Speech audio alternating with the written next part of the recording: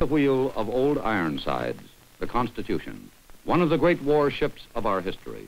204 feet long, built of oak and red cedar, carried 52 guns, capable of shooting 32-pound carronades. She was built in 1797 for use in Mediterranean waters to fight the Barbary pirates, and helped our small nation of 16 states to survive. This is the wheel of the USS Forrestal. She and her sister ship, the Saratoga, are the world's largest aircraft carriers.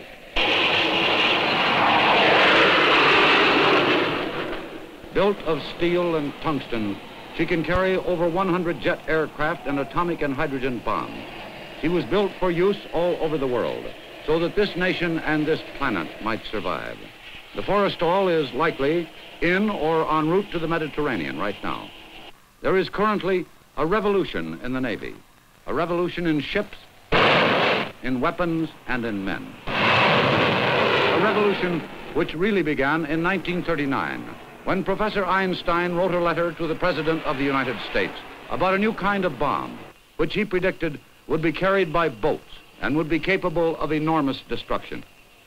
But even Mr. Einstein did not prophesy that the boat, as he put it, that delivered the bomb would be powered by the very energy of the atom which his equation unleashed.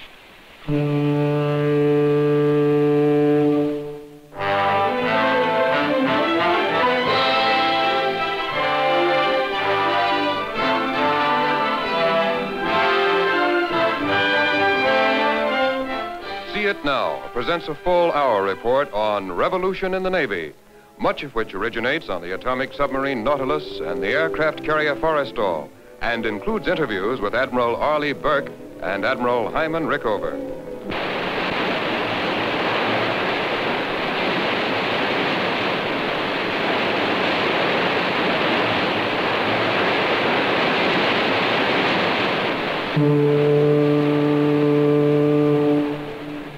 This is the bridge of the Nautilus, the world's first nuclear-powered vessel.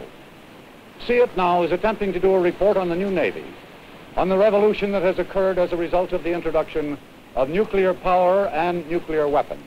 We're traveling on reactor power now.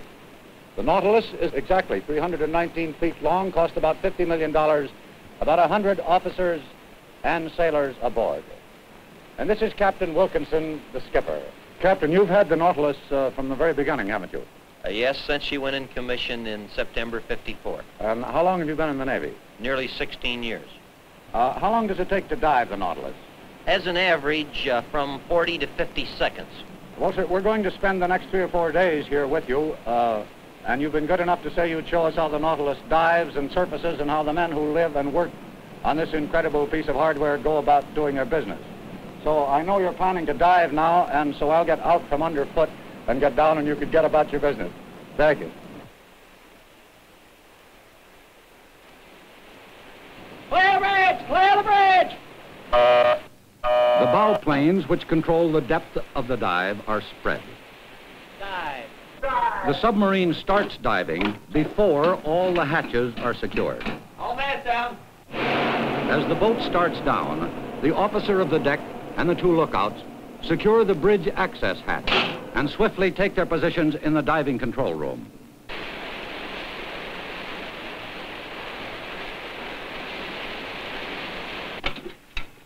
Two lookouts and the OD down. The 2 lookouts occupy these 2 seats here. There's the first one now. There comes the second one. The one on the right takes the bow planes here, and the man over on the left takes the helm. Straight board. 5 feet. 5 feet. 5 feet, eh? 5 down. 5 down.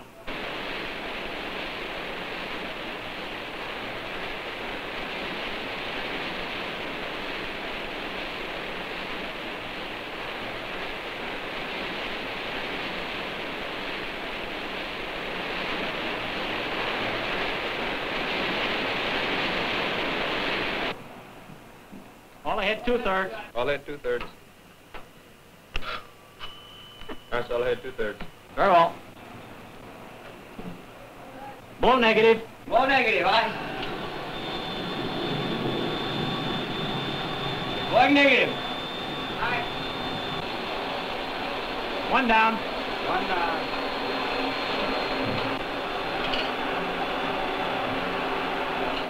Air security negative. Very well. Negative flat shut, all vents shut. Very well. Cycle events. Cycle vents, all right. One down. Very well. I am now about amidship on the Nautilus, surrounded by a veritable forest of dials, gauges, levers. One has the feeling of being afraid to touch anything here. And through that door is the thing that makes the Nautilus different from any other submarine. And the sign over the door merely says door BHD 45 to reactor room. And through that door, no unauthorized personnel is allowed to pass.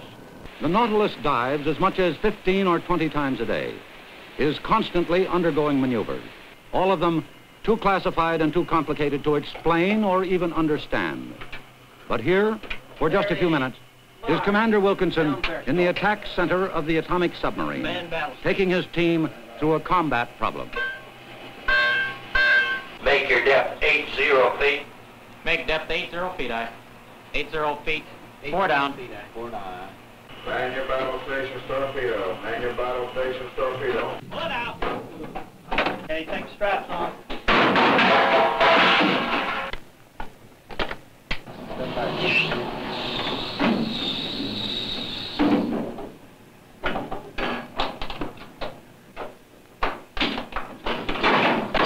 Look out there. Watch your head.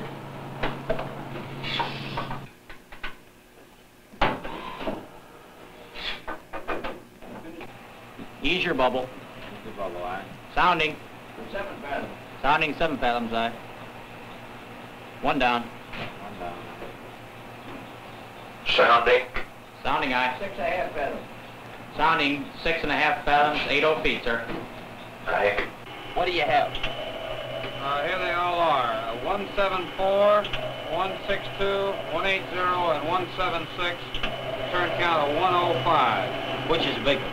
The one at 176. Track target of 176. Does sonar 2 have him? Yes, sonar 2 have him. Lead target turn forward. Bearing 168. What is the distance to the track? Distance to the track 900 yards. Right full rudder, all ahead 2/3, steady on 090. Right full rudder, all ahead 2/3, steady on 090. Open the outer doors. Boardroom, open the outer doors. Open outer doors. Open outer doors. Tube ready. Bearing 186. Come back in again, aye. 185. 80 degrees. Torpedo run 1400. We have a track and solution, Captain. Final sonar bearing and shoot. Shoot! Fire 3.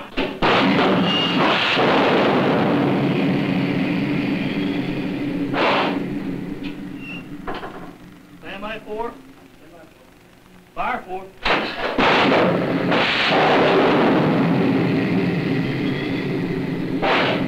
All tubes fired electrically, tubes secured. Aye. All tubes fired electrically, all tubes secured, sir. There is no claustrophobia here, no sense of being deprived of daylight, no feeling of night or day.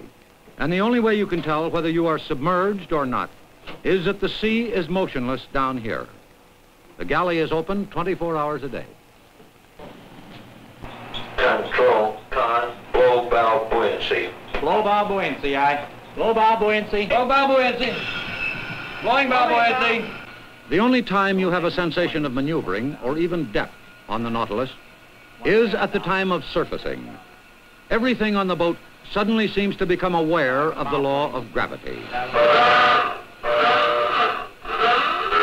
Blow the forward group. Blow the forward group, blow your forward group. Full rise both planes. All right, aye. Blow the after group. Blow the after group, blowing the after group. 5. And now she's going up. It's rather like a glider or Security air bow buoyancy. going uphill on a toboggan. A huge surfboard. Hold your angle.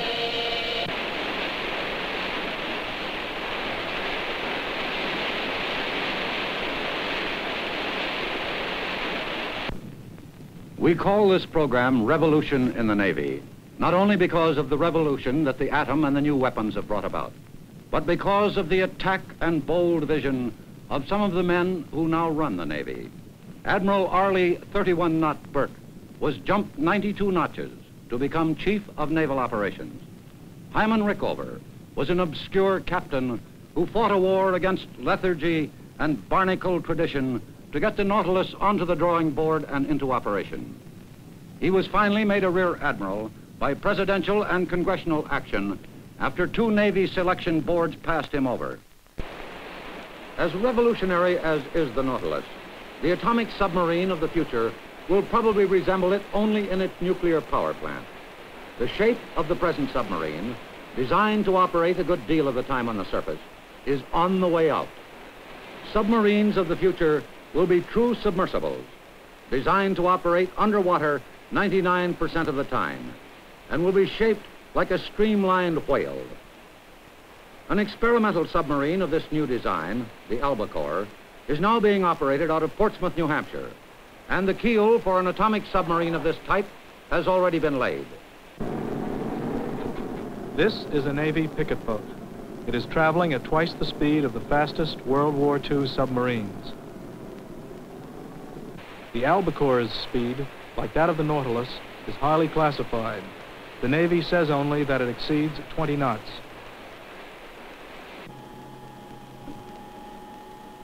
There he is. Mark, bring me up about a foot. About a foot, aye.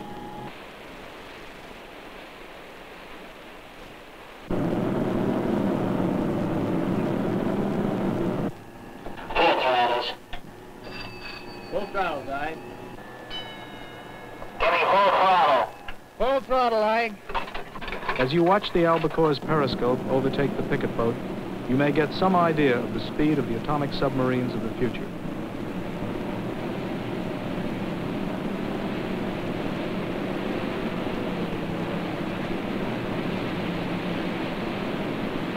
Right, full rudder.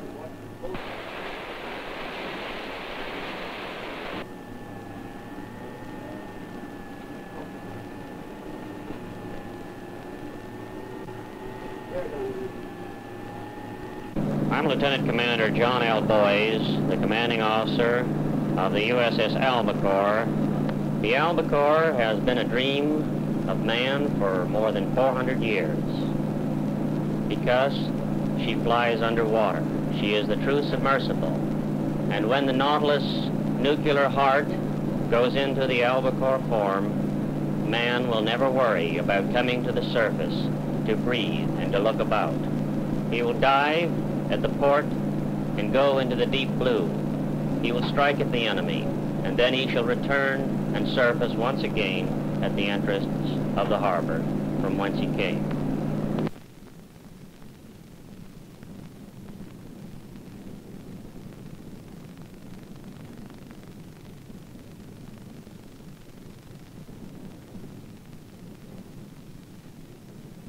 Admiral Rickover and Commander Wilkinson spoke of atomic-driven submarines capable of carrying guided missiles. This submarine, in Atlantic waters, is the Barbero, driven by a conventional diesel power plant. The Barbero surfaces in less than a minute.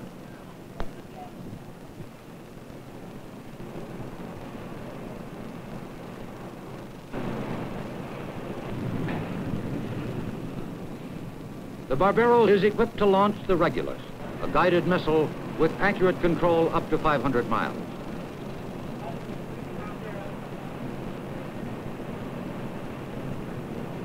The Regulus could have an atomic or hydrogen warhead on it. This one has neither. It will be aimed by instruments and guided during flights by radar. The missile Regulus can also be launched from surface ships and land bases, presumably at a city or a base of strategic importance. The Air Force has a similar missile that it launches from bases in Libya called the Matador.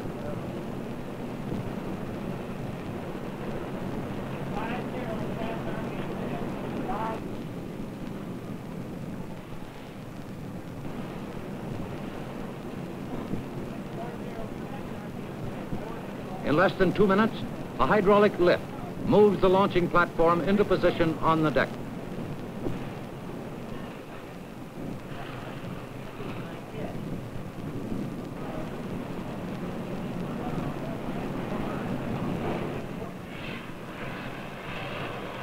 A JATO unit launches the Regulus at a takeoff speed of 225 miles per hour.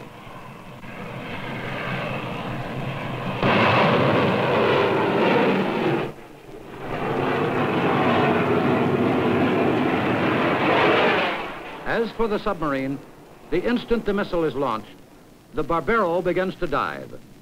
Even before the rocket smoke is cleared away, this disappearing airfield will be several hundred feet underwater. Were it the Nautilus or the Seawolf, it would not have to surface again until it got back to its home port. A fleet of 300 or 400 atomic submarines equipped with missiles, armed with atomic or hydrogen warheads, and strategically located all over the world, could provide a series of invisible airfields, capable of striking anywhere on Earth. A sobering thought for any enemy of the United States, but equally sobering for us, in a civilization where nature and science have few secrets. Because these missiles cost the Navy several $100,000, they are seldom permitted to land on targets and explode. And immediately after launching, a manned jet escort picks up the Regulus and stays with it all the way back to home base, where it is landed by instrument. A pilotless weapon capable of total destruction.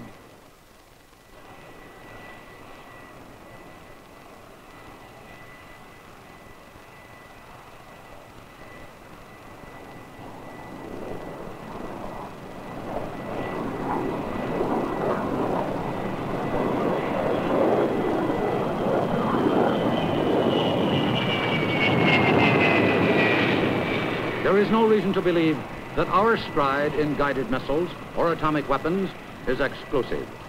And there is definite reason to believe that the Russians are ahead of us in a number of operational submarines. If they do not already have an atomic submarine, it is certainly only a matter of time until they do. But in its scientific battles, as in its sea encounters, the Navy loses an occasional round.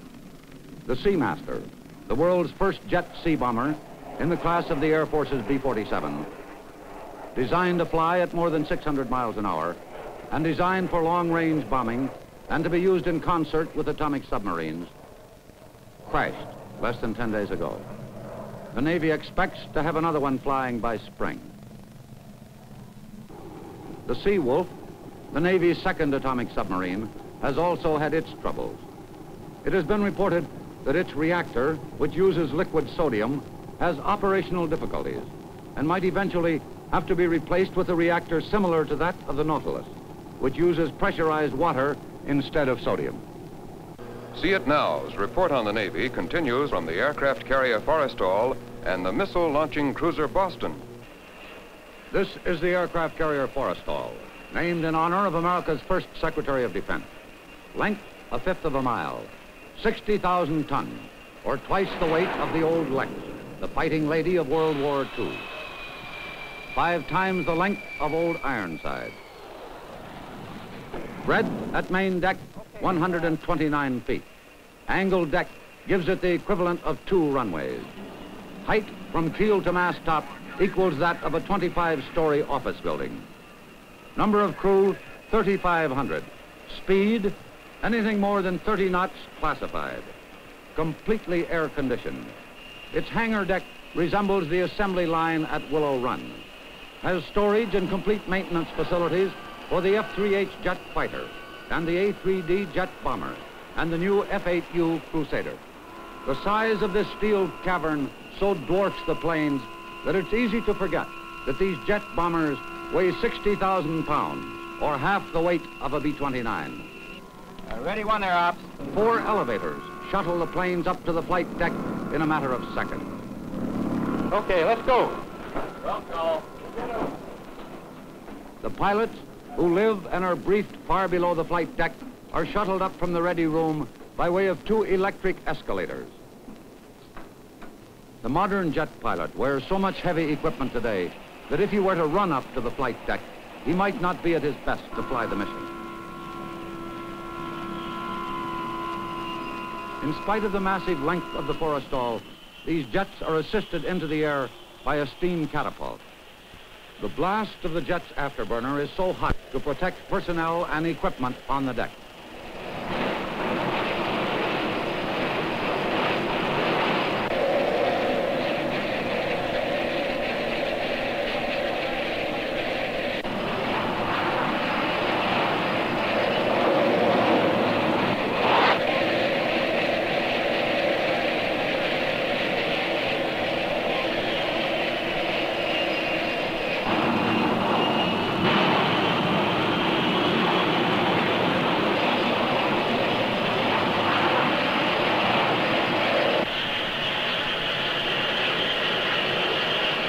The jets land at close to 150 miles an hour and come to a stop in a matter of feet with the help of powerful arresting gear.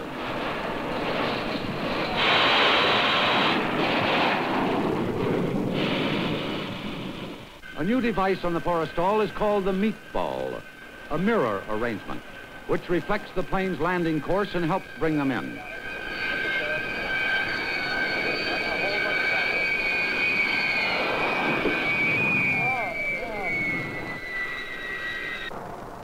The Navy's F-8U Crusader has recently been added to the fighting strength of the Forrestal.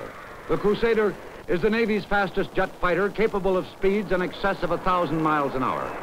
This is in a class with the Air Force's land-based F-104. But as the Navy pilots ruefully point out, the Air Force has slightly more space to land on.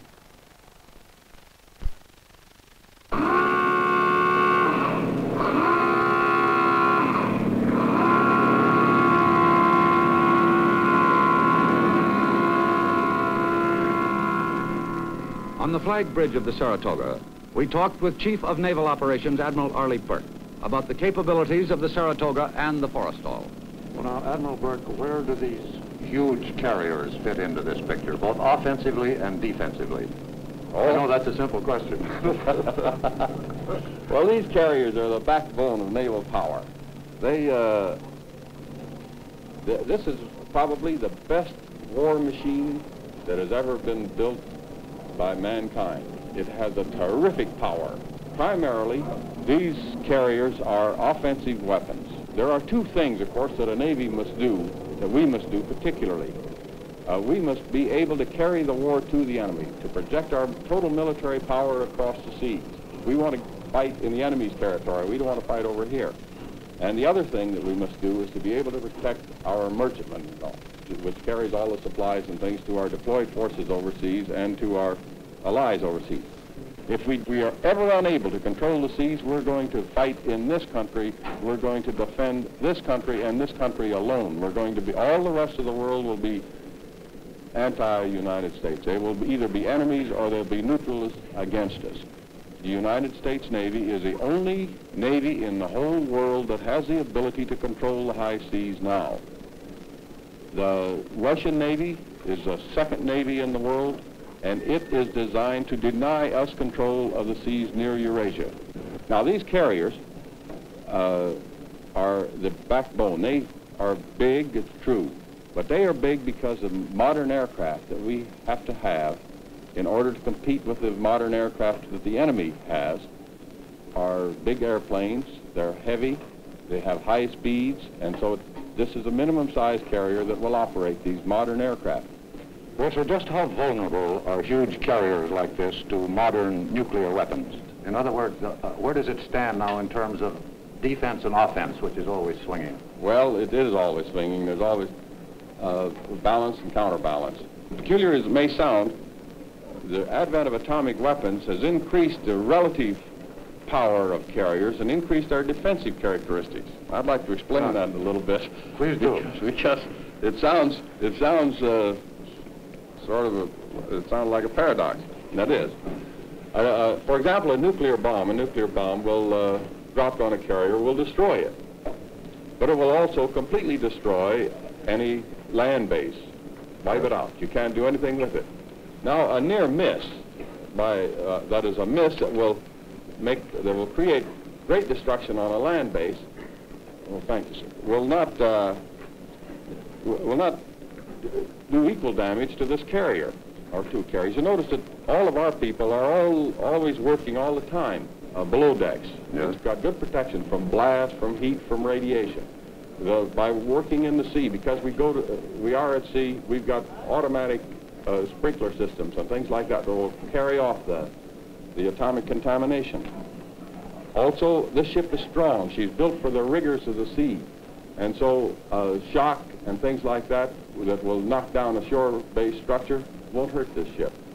In addition to that, there will be a lot of destroyers. And beyond those destroyers, over the horizon, 40 or 50 miles perhaps, are picket ships, destroyers. And flying over the sea, or perhaps 100 miles out from this carrier, are anti-submarine aircraft launched from this particular task force. Now, any submarine that sticks its periscope up or comes anywhere near the surface is liable to be sighted right quickly, both by radar or visually. And he's in trouble right from then on. Part of the fleet that sets up a protective screen around the Forrestal and the Saratoga are guided missile cruisers. This is the Boston, originally equipped with 8-inch guns for traditional bombardment. Now the Boston is used for launching the Terrier, a surface-to-air missile designed to shoot down enemy aircraft attempting to get at our big carriers. Launcher control, load launchers. Launcher control line. When an alert is sounded, the Terrier missile is almost automatically moved up into the launcher.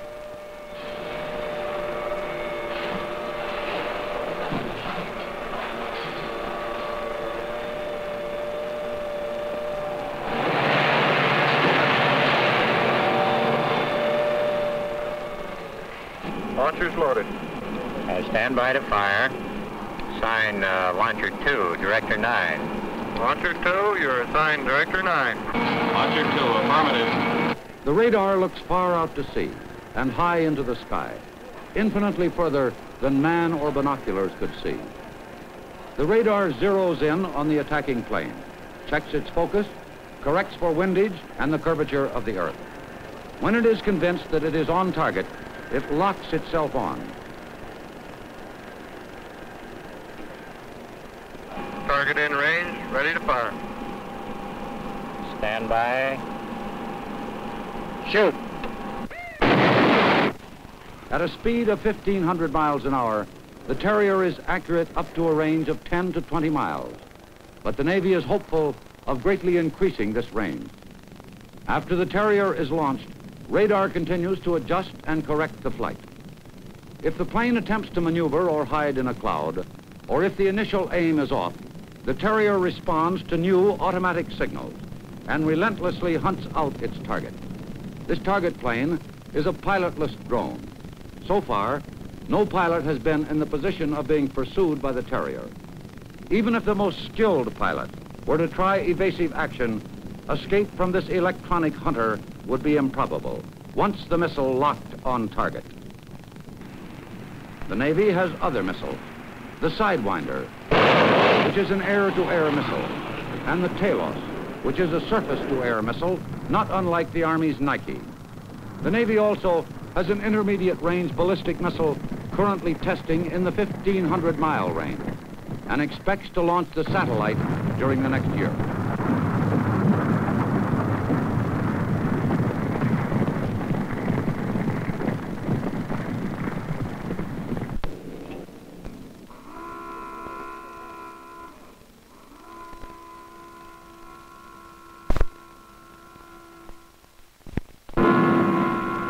Other radical new concepts in this new Navy. It has already been announced that an atomic depth charge is almost ready for anti-submarine work. It is likely there will soon be an announcement about atomic warheads on torpedoes. The satellite is soon to be tested. The missile horizon is constantly being extended, and the Marines' vertical envelopment plan is already beginning to operate. But despite these new and destructive devices with greater power and greater range, it remains a fact that if we are to fight anywhere other than on our own territory, then the men and material must be transported there, and that is the job of the Navy. It is also worth noting that in this present crisis, the Forrestal and the Saratoga, with their escorting vessels and their aircraft, are now somewhere at sea.